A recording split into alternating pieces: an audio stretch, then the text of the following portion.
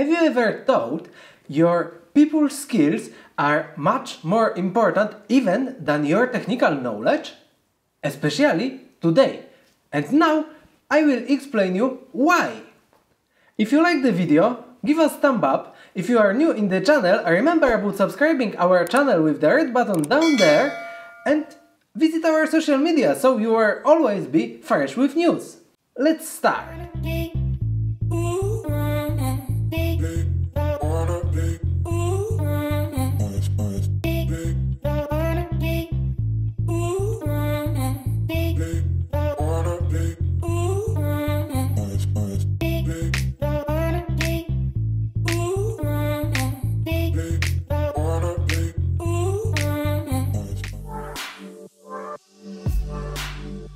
Imagine you're a very experienced developer.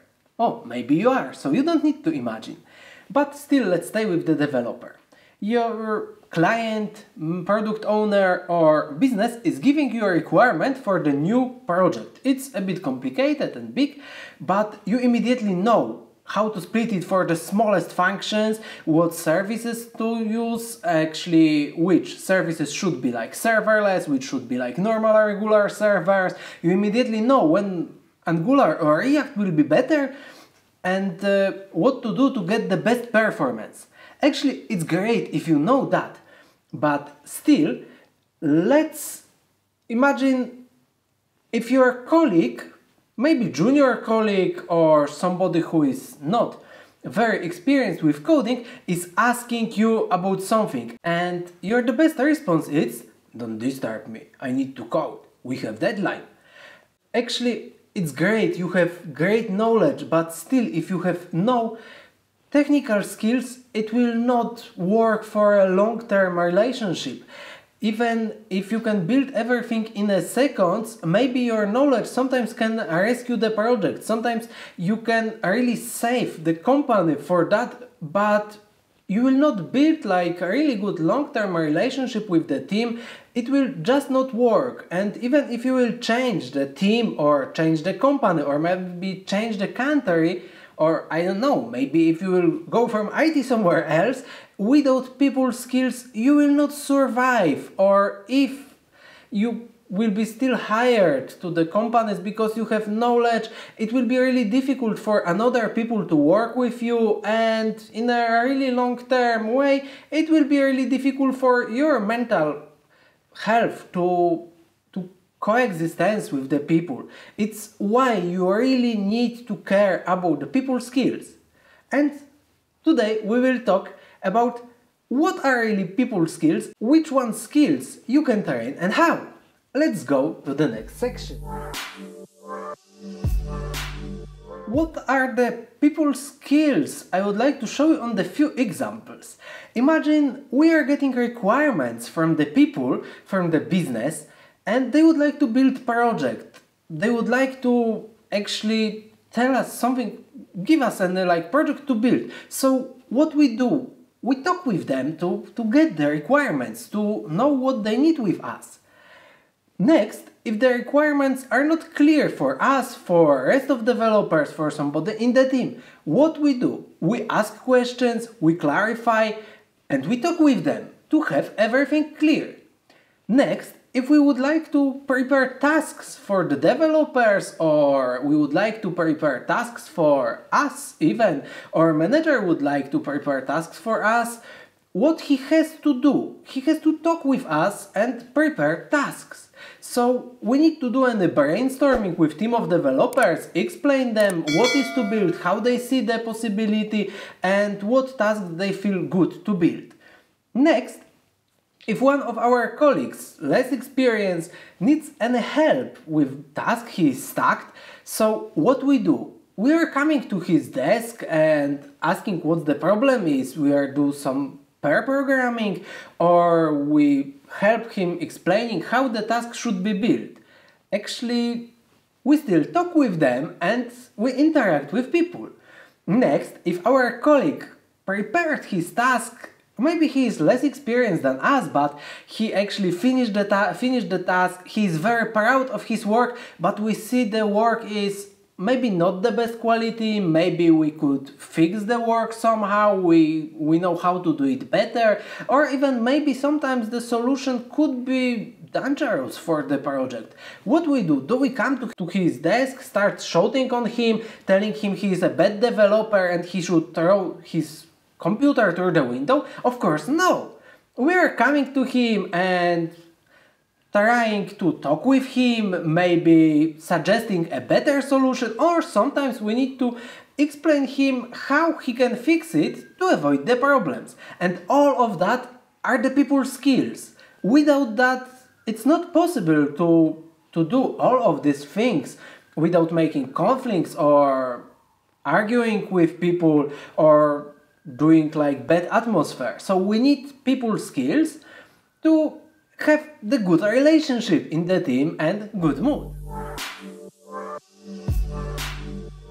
About good people skills examples, now I will tell what I mean, and next we will go through each of them, we will talk why they are important. So definitely communication is one of the most important skill if you would like to interact with people. But actually communication is not only your mouth, because you communicate with your body, you communicate with your tone and actually with facial expressions. It's not really important what you say, it's only like 7%, but how you say, and the most important is how you are received by people you talked with. Let's go with the few skills that I would like to show you and explain why they are important, maybe show some situations when they are important. Patience is one of the most important skills.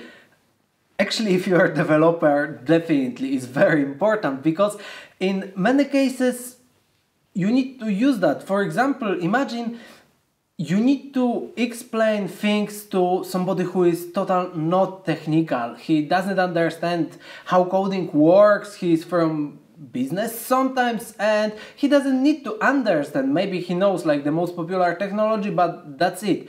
In many situations you will need to explain why you would like to refactor the application that you built last month with Angular 9 to Angular 10, and why it's crucial for life or whole the world, why it's super important, and why company cannot exist without paying next thousands of dollars for that. Actually, it's kind of joke, like programmers always would like to go with new technology.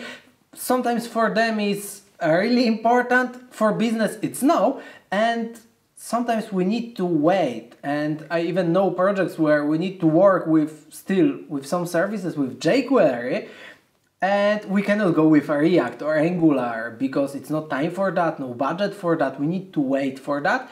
And especially we need to have patience when we try to talk with some people about that. But not only, we need to have a lot of patience when something doesn't work. It's every day, I would say every hour situation in developer's life. Something doesn't work. Sometimes we need to debug the stuff for hours that we can fix in one line of code, or sometimes we need to explain for us really simple things for somebody who is less experienced, who is just starting, and something for us is super obvious, for them is no. So it's why patience can really save us very often in our everyday work.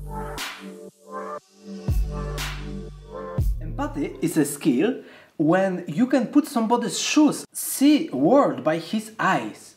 It's really important because when you understand somebody's point of view, his problems, struggles, maybe not always he can tell you about, because maybe not always he would like to, but still he can have some struggles that if you will understand, it will help you a lot. Especially it's really helpful with any brainstorming sessions, with any tasks planning, or even if you are checking pull requests of your colleague or your developers, you can see maybe why they really would like to add 3 spaces, not 4. And if you will understand that, you can see he's not the person who is doing it especially against you, but it's something that he does because he used to do, and it's not a big problem. Sometimes if you use empathy, you can accept much easier things that you couldn't without that.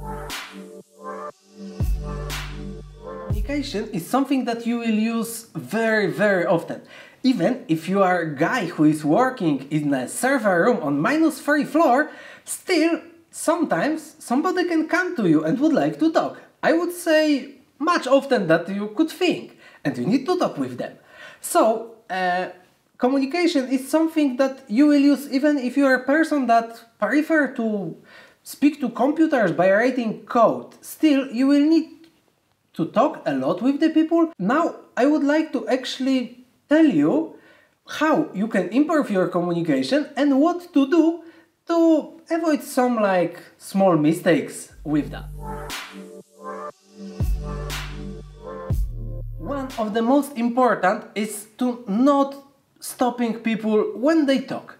It's not only about stopping every people, but for example, if somebody is introvert or he's very shy, for them it could be a bit more difficult to formulate longer sentence, especially in group of people. So if you will stop them or don't let them finish, it's not only impolite for them, but for them it can be more difficult. Still, some people are extrovert and talk a lot, so still stopping them, it's not always the polite way, and you shouldn't do that. Even if you have any questions, very often, if you will let them finish, maybe they will answer your questions, so you will not need to ask them. Or sometimes it can happen, for example, it's a long speech in a group of people and you will have few questions to them. If you are afraid to forget them, always you can do simple notes and ask them at the end of the speech, so it's polite, professional, and still will not make your relation keep.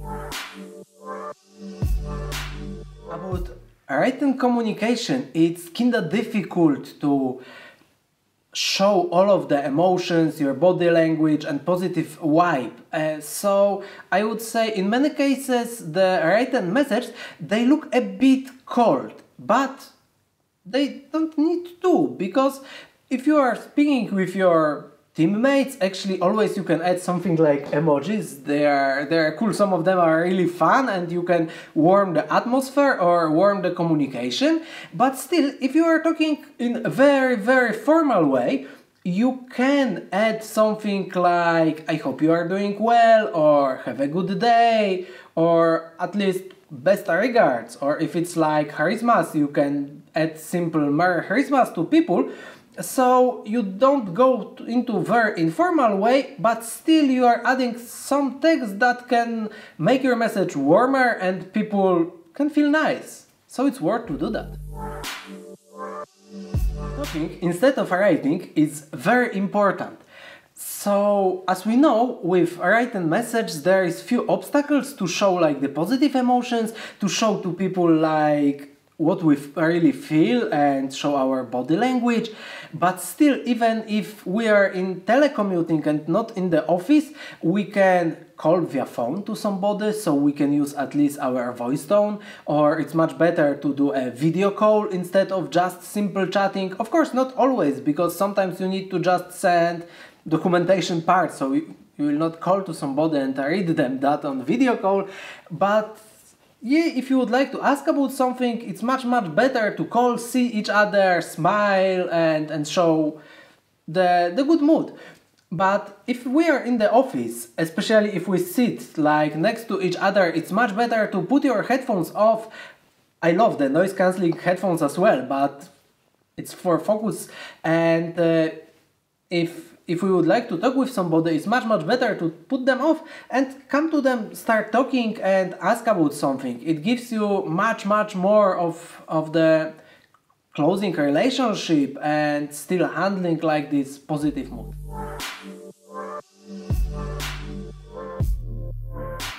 About public speaking and actually turning communication skills, I would like to tell actually it's very worth to do that and try as much as possible, so you can improve a lot of your skills, and it doesn't need to be in a huge conference or in group or 300 people. You can actually try public speaking even with 2, 3, 4 or 5 of your teammates. You shouldn't be shy on stand-ups, you should try to talk to everybody, like maybe even it's better to talk to few people than to one of the person. And actually, even if you are shy or introvert, I would like to tell introverts very often are much better communicators, because they almost always are very good listeners. They almost never like disturb people from speaking. And what I found, actually, some of people would say people who talk a lot are always the best communicators, and it's not always true. And many of the people who talk a lot prefer to talk to somebody who is just listening.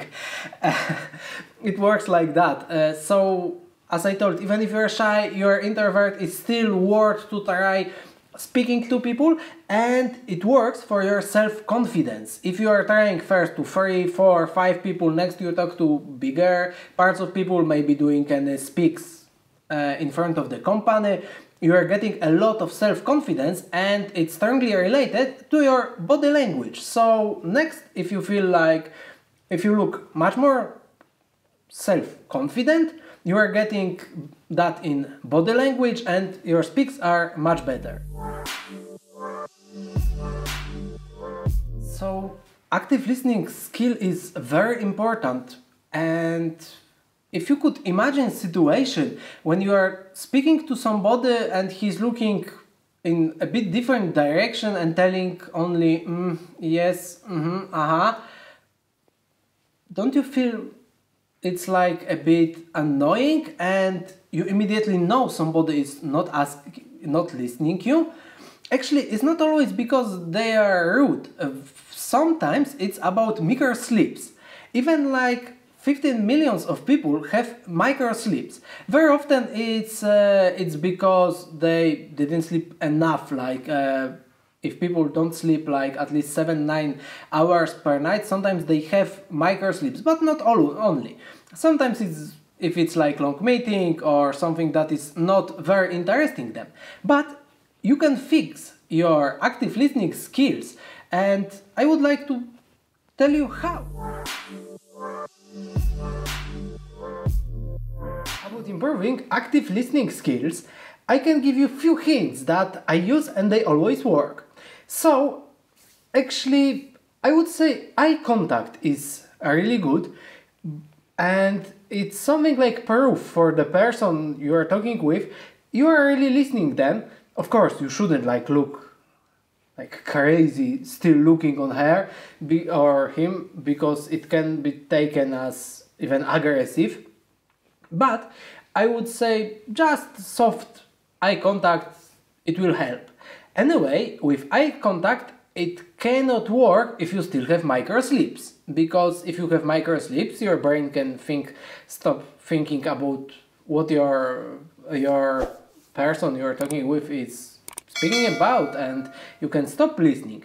And for the micro sleeps, for me it works when I move with big finger of my foot time to time. I know it sounds funny, but it really works.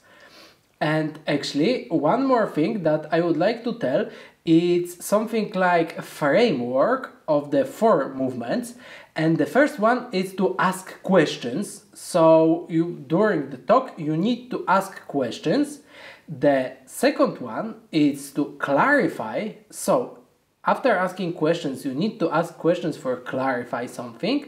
The third one is like a reflection. And a reflection is something when you take what the person said, you paraphrase it and repeat to them. And the fourth one is to use the summarization. So at the end of the talk, you summarize everything to prove you understood what was said and you know the topic of the conversation. Actually, I would say you could use something like mirroring as well, but you need to know how to do it to not look funny. Mirroring is something like repeating the body movement or smile or facial expressions of the person who is doing that. Actually, as I told, you need to know how to do it, and you would need to read some tutorials, because if you will do everything what person does, it can look a bit creepy even, I would say. And that's all about improving active listening skill. About humility, sometimes it can happen when you are the most experienced developer in the team. Sometimes it can happen you are delivering much more tasks than your colleagues. And you never should take it as you are the best and everybody around you are worse. You never should to tell your colleagues, hey, I'm much better than you are really bad.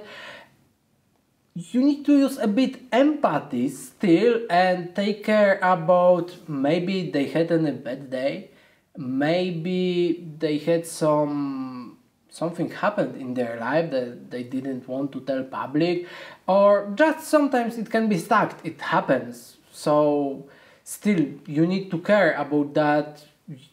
It's not always like that, and you need to care about, actually, if you are really good, very often it's not only your success, but very often it wouldn't be possible without the rest of your colleagues.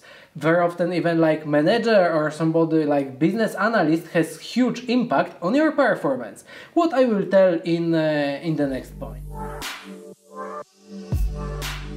About teamwork, I would like to give some example, because in some teams I could do sometimes even 300% of the average performance on normal like standard developer, but it wouldn't be possible just because my experience. It's not only about that, but it wouldn't be possible without like work of the project manager that can sort the work of everything. It wouldn't be possible without business analyst that can pass for me the business requirements with a really good description, and I wouldn't have to spend time on clarifying things.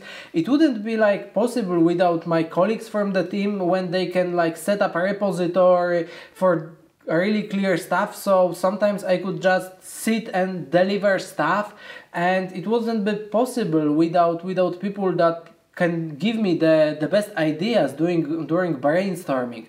It's the best proof like teamwork, it's a really important thing, and even if you think you are the best, it's not really just because you know how to develop or you have an analytic skills. Very often it's related to the people that you work with. I would say very often even designer has a really huge impact on your work, because design can be done by person who knows how to develop, how to design for developers, and sometimes design can be done in very artistic way when every button is totally different, paddings are totally different, etc. In this case you will do something that should be done in one day, probably for 1 week. So always, until you will tell you are the best, you do everything here in the team, always you need to have in your mind it's not only you, but it's work of everybody. Accountability is fantastic skill if you use it, you know how to use it, because imagine a situation when everybody in your team will be breaking things, destroying things, not delivering, and everybody will look for an excuses. It will not work, alright? But if you will fail, you will do something bad, you will write bad code, you will fail with time, you will not deliver, the best what you can do is to tell it was your fault, even if sometimes you feel it's not always only your fault.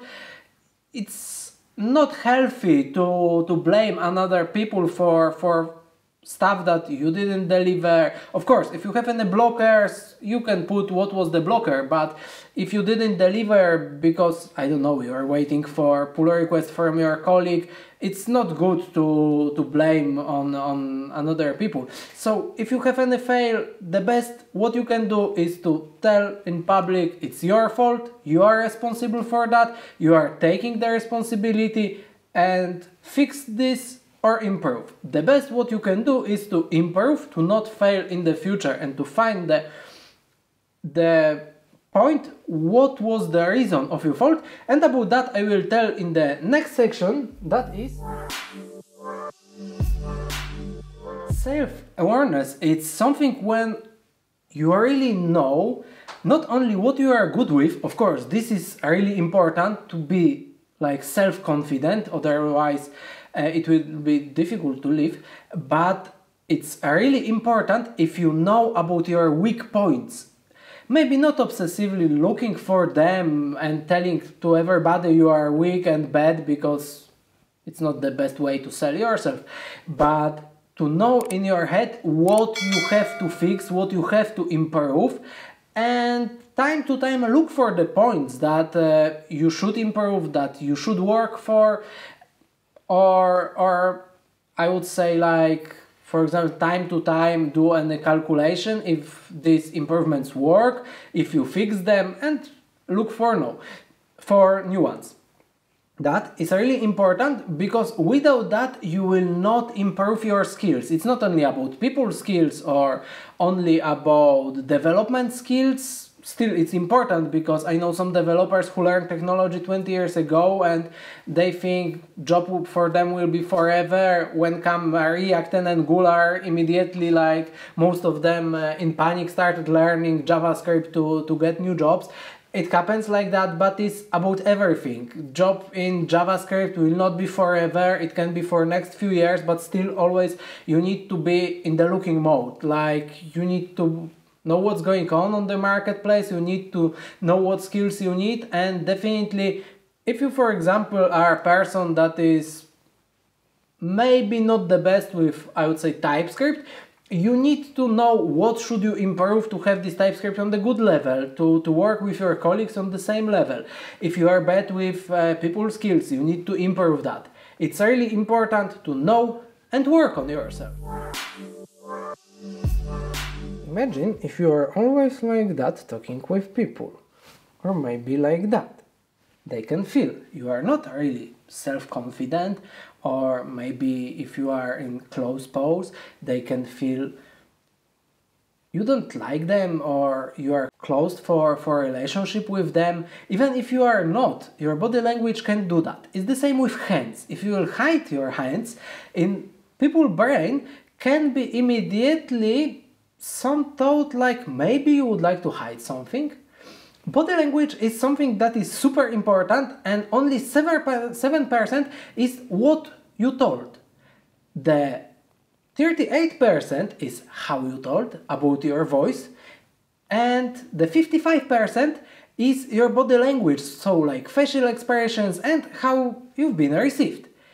Actually, about body language is a huge topic, and there is a lot of things that can be told. I think we will create a separate article about that, about some basics about body language. And definitely, if you are even working in IT, you should take a look on the basics to at least verify if your body is not doing any horrible signs that can kick your relationship with the people.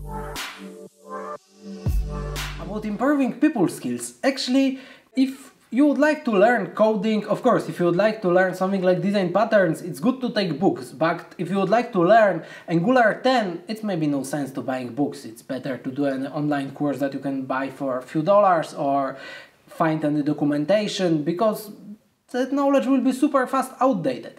If you would like to learn video, probably it's good to watch a video course, because there you can see like all of the movements, all of the scenes and composition. But if you are learning about soft skills, I would say the knowledge is not outdated so fast, so it's really good to find books. I really like books about, not only about that, but about some basics of marketing, for example. I like books because there is kind of cool knowledge, of course, the like newest modern the ways of managing social media probably you will not find in books, or they will be outdated, but still you can find a lot of knowledge about the body language, about the soft skills, about the people skills.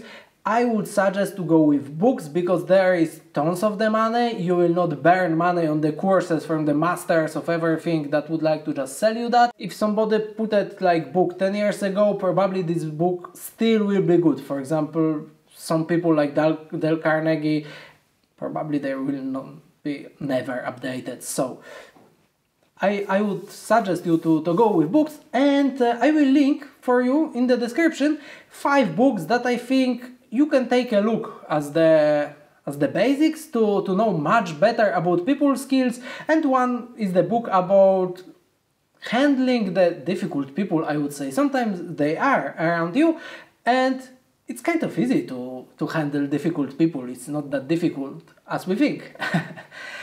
So that's all for today. I'm really glad you survived with me because it was super long video. When I was writing article, it was super long too. It was the longest in my life what I had written in one episode.